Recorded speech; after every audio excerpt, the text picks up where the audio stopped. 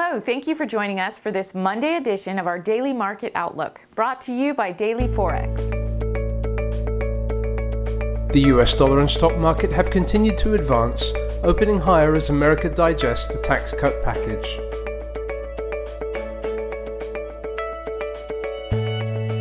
The Euro-US dollar currency pair has opened a little lower and looks likely to test a band of support not far above the 118 level.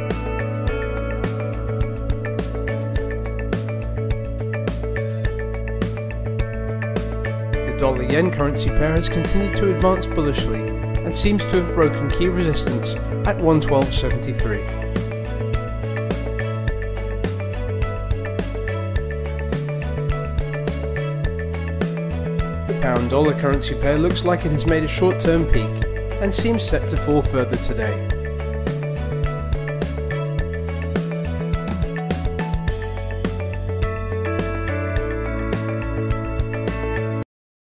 That's all for today. On behalf of the entire DailyForex team, we wish you a successful trading day.